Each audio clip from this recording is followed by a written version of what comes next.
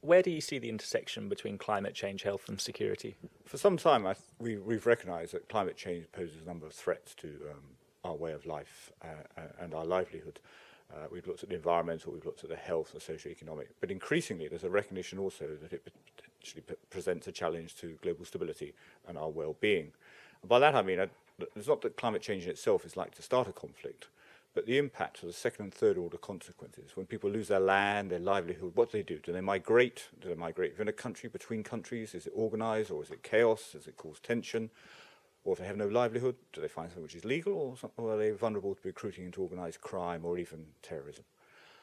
Why is it a problem for us here in Northern Europe, when perhaps the areas in the world where this is more likely to happen are further afield? Well, there's a band that runs around the world, centred on the equator, where there's already problems with health, food shortages, water shortages, demographic challenges, and we've seen conflict there in the past. Conflict is partly due to the result of the governments in those countries not necessarily having the capacity and resilience to deal with it.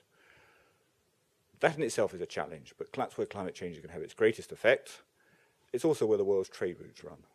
We're a globalised society. We're all dependent on trade of some form or other, imports, exports, and in particular for us in Europe, energy, but also food and other goods coming from the Middle East and further afield. Same for China. 75% of their oil goes through the Malacca Straits. So we've got a global problem which is potentially going to affect global stability.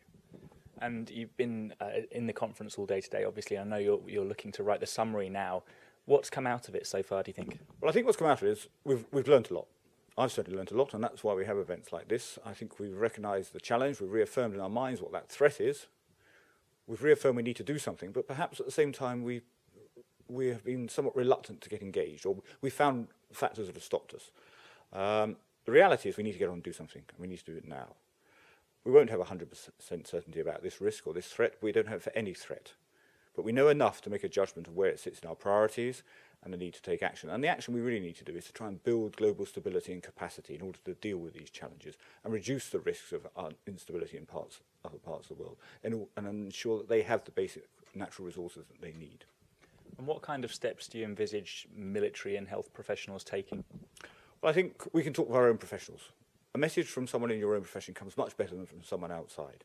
So I look for all those in the health community here and those in the military community to continue to talk about what we need to do, but talk about the opportunities, not just the threats, but also the opportunities, and in a language that the audience understands. It focuses on these issues that concern them and also their values and what they want in the future. From a military perspective, the sort of things we're looking at is, as well as what it means for our missions and tasks and making sure that we can play our part in building the capacity and resilience around the world in conflict prevention.